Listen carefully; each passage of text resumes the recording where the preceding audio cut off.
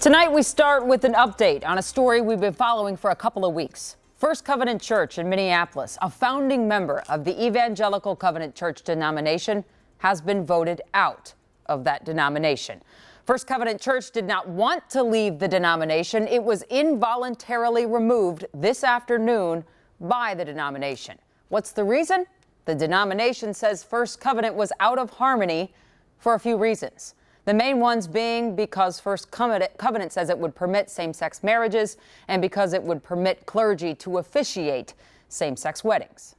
And ultimately, our position all along is that we acknowledge your statement as the general ethos of the denomination, and we also ask for freedom to minister to those within our context in the way that we feel is faithful. That request for freedom denied. Out today. That man, Pastor Dan Collison, also had his covenant credentials removed this afternoon. So in the denomination's eyes, Dan's out too.